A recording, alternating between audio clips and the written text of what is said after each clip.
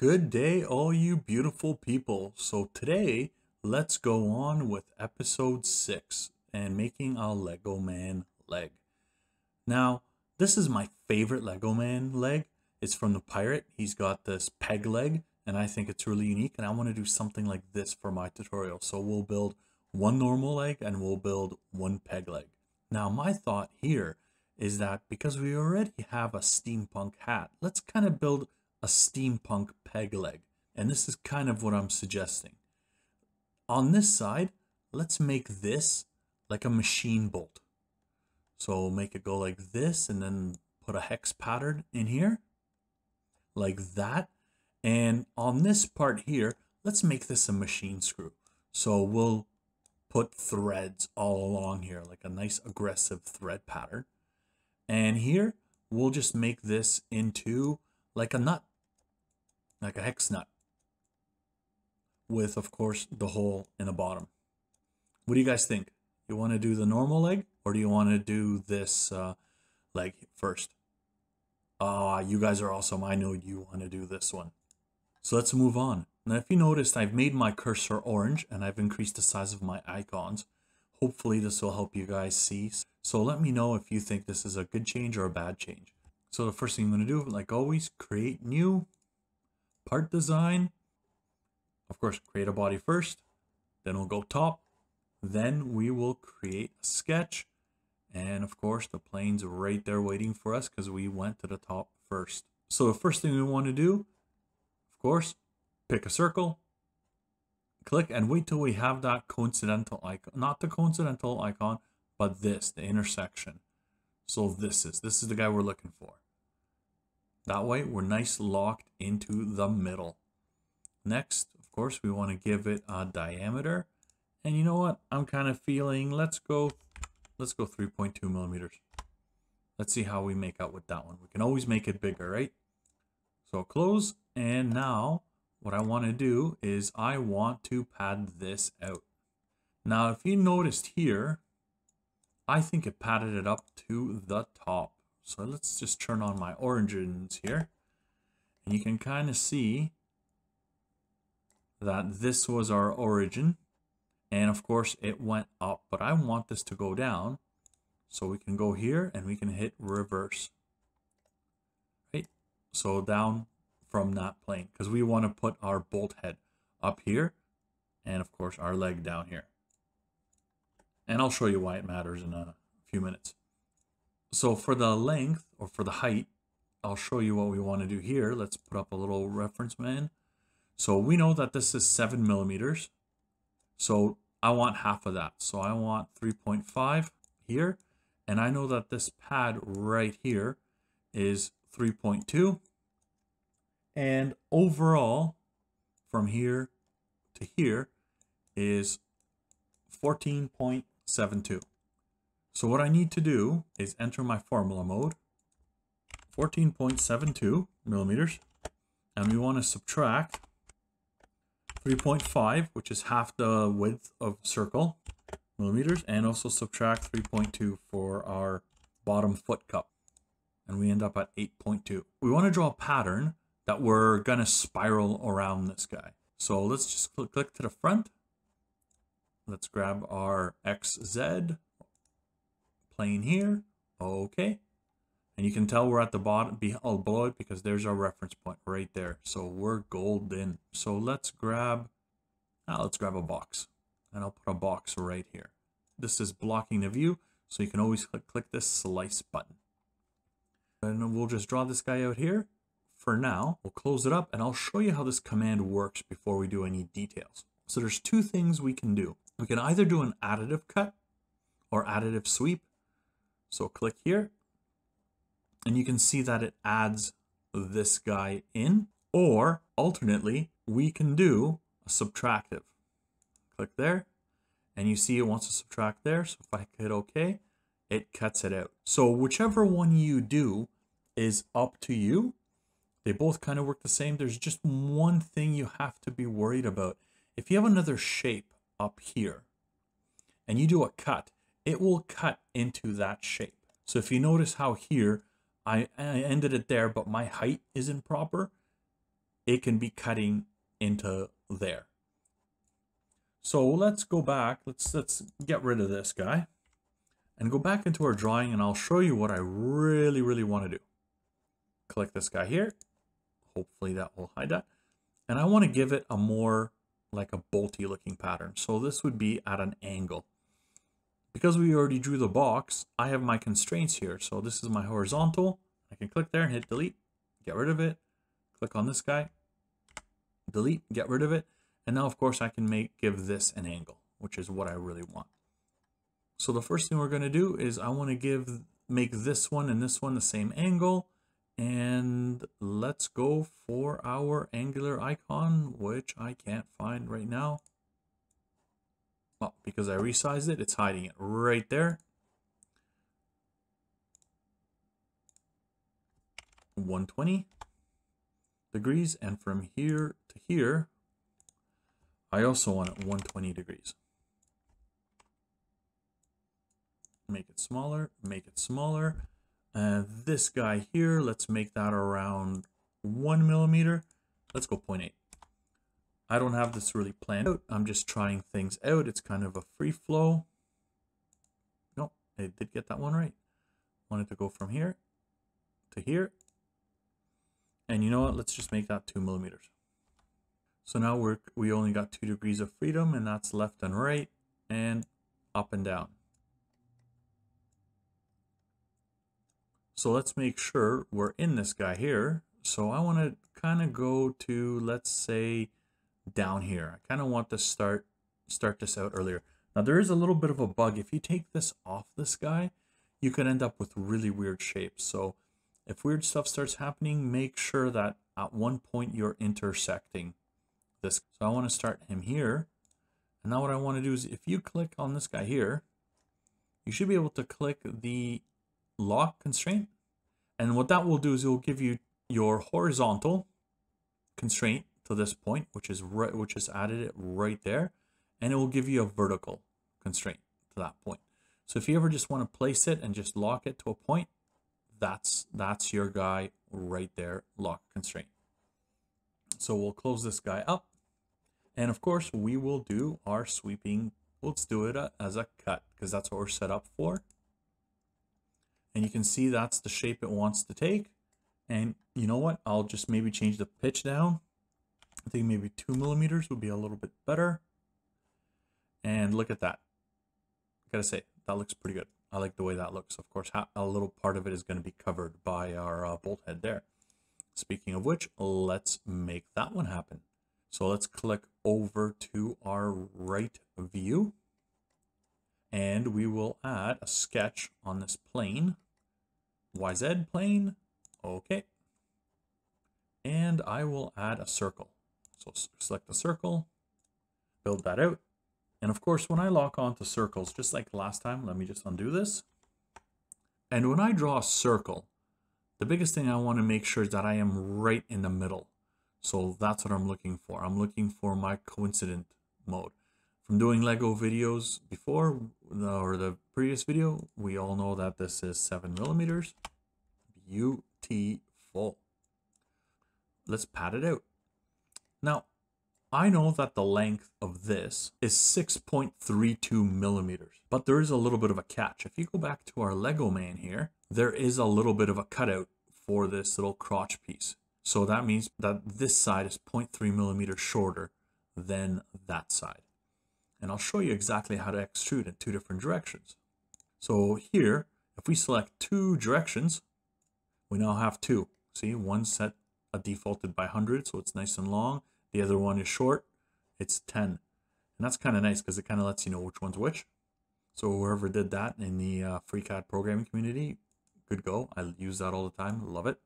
So for the first one, which is going to be our shorter one, we want to go 6.32, and of course I want to divide that by 2, and I want to subtract 0.3 millimeters from that. If you want to make sure that it did the math properly, there's your result up there. Believe it or not, it took me a while to catch on to that one. And of course our other side, we're just going 6.32 millimeters divided by 2 because that one's a full length. And there you go. Now we have a shorter side and a longer side. So now I want to make the cutout for my hex head. So click on the surface, make a sketch on it. And here's a tool we haven't used before, which basically lets us create a polygon. And there's two versions of this tool. If you click down here, there's triangles and squares, and polygons, octagons, like all sorts of patterns that you might want to use. And there's another one here that lets you select the amount of sides. So if you want to make like a 20-sided object, this is the one you would use. I'm going to go to hexagon. And as you can see, I can throw a hexagon down. The cool thing about this command is everything here is already constrained. It's already done for you. So it does all the heavy lifting for you. It's a beautiful command. A lot of times you might want this in a certain orientation so that it's aesthetically pleasing. Either like this or like that. So I actually like the way this looks a little bit better. So the way I would achieve that is I'll just grab one of the sides and I'll give it a constraint for vertical. Now, because this is a 4mm that will fit in there perfectly, I want to constrain it by the size of this guy to this guy, because a 4mm Allen key is perfectly 4mm from any side. And there you go. Now we got a 4mm. We might even be able to go to 5mm, but you know what? 4mm I think looks good. Then the next thing we want to do is, of course, make our little pocket. Pocket this in. And of course we want a length. Now the one we always like to do is up to first, which will get us all the way up to the first phase, which is here. So from our other video, we know that there's a peg that holds this in, and the peg is 2.5mm. So this is where we can use this offset command here. If you go 2.5mm and hit OK, nothing will happen. From some reason, you have to give it a negative value. So if I go negative 2.5mm, it will be 2.5mm from there. Anyways, so now we're done this part here. Let's draw our little foot cup thing here. Yes, I've been watching too much Futurama. Bender calls it a foot cup. So this time, instead of using the hexagon, let's use the regular polar. Click here, and it would ask us for the number of sides. So you can change this to however amount you want, but in our case, we're going to go 6. Click, make sure it's in the center, and click it out. And just like last time, 2 degrees of freedom, which was one for how big it is, and another one for rotation. So for this one, I think this kind of looks like a toe. I kind of don't want it to be flat-footed in the front. I kind of wanted to give it a toe effect. So I'll click on this guy, and again, just click here, and now we have that done. So now what I want to do is I want to give this a diameter. And the diameter for a Lego block is 7.8mm. So if I give this 7.8mm, then I will know that my 2 farthest points, which would be this guy here and this guy here, will still fit on a standard Lego block. And now, of course, I'm constrained 100%. So you know what we're going to do? Of course, here comes the pad action. Hot pad action. Kind of like the way that sounds. So let's go 3.2mm, because that's the height we want. Boom. And of course, last, we want to go here and sketch on it. And we got to create our little peg hole. So make sure he's in the middle. Click here. I see my constraint here. So I know I'm perfectly in the center here. And of course, we'll give it a diameter. 4.8, we were 4.66, very close. And of course, we want to make this a pocket now. Now, sometimes it does this. So I'll change this down to 2mm. And the way I can trick it to showing up is I'll just click reverse and click reverse again. And then it will show the model back up. I think it was trying to split the model into 2 pieces. You remember that error when we did the helmet where it says you're trying to make 2 bodies and it's not supported. That's that problem again. So now we got this, and you know what? I like the way this looks. Well, actually, there's one more thing we got to do. We almost forgot the hole right there. God, how is this peg leg gonna attach to the Lego man? So let's just go to our left here, left side. Are you guys having an easier time following the cursor? Don't forget to let me know. I really want an answer to that question, guys. sorry, cancel that. Click on the face here. It's a little bit easier to see because it's green. Paint on it. And of course, we want to make this. And this hole was 2.36 millimeters. We'll give that the OK. We'll close it up. And of course, we are just going to make another pocket. And we can go through all, or we can go to up to face, or up to first. And that's the one I like to use. And the reason I like to use up to first is in case I ever make this longer, it will automatically update the values. Same with that offset that I put in. We put in the offset for this cutout to go 1.5. It will always, no matter how much longer we make this, it will always be 1 or 2.5 away from that. Being intelligent with these commands can save you a lot of time, especially if you're ever editing your model afterwards. So let's add some flair. I mean, this looks good. I really like the way this looks. But you know what? This doesn't really look like a bolt yet. Most bolts have a fillet on the front. So they have a fillet here, so that angle's not as aggressive. And of course, there's a little bit of a fillet there in order to make it easier for the technician to put the Allen key in. So if I click on the face and I select that, look how messed up that looks. Oh no, because it's too close to the actual minimum. I think if I go -3 millimeters there you go. It's going to be a little bit friendlier. But you see this ugliness right here? I never did like that. So whenever that happens, I know I have to break. I just redo the fillet. And what it could be is because we were trying to fillet the whole face. So let's just select this guy here, fillet. And of course, I'm going to say point, what was it before? 3. And it doesn't get a good fillet. If anybody knows a quick way to fix that, to make these fillets like nice and buttery smooth, let me know. I'd really appreciate that. This is one of the reasons why I actually stopped using fillets in the first place, because I don't like how they look. But you know what? I remember when SolidWorks had a large problem with fillets and chamfer. Anyways, the next thing I'd like to do is let's just chamfer this guy up here, make him look nice.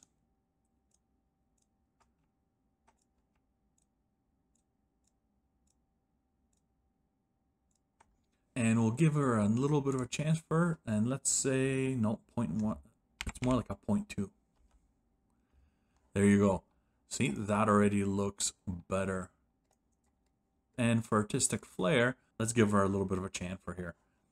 And I think that if we click here, let's just do it now. Let's do it the easy way. Click here, here, here, here, here, here, here. And of course, I'm hoping I don't screw this up on the last click, because that's always what seems to happen. End up misclicking on the last one and having to do it all over again. Okay, so we got these all selected here, and let's give her, and I will go with the chamfer. Oh, that's a little too aggressive. How about 0.2? You know, that looks pretty good, but maybe we'll go a little bit more aggressive. 0.3.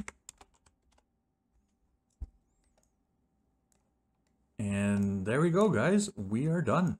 So what do you think, guys? That's our Lego man. We're done. Aren't you glad we started on the peg leg? Let me know what you guys think about this. Maybe should we do the same thing for the arms?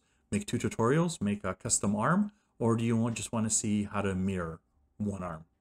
Anyways, guys, like always, just a reminder, if you like the content, send me a like. It really does help me. I'm noticing a lot more traffic on the channel, so YouTube doesn't hate me like it used to. It's the best thing you guys can do to support my little channel. And you know what? Thank you very much for everybody that's been watching. I really do appreciate it. I'm really having a good time making these videos, and seeing those subscriber numbers go up just fills me with more and more ideas. So thank you for all your support. And you know what, guys? Like always, stay smart, stay safe.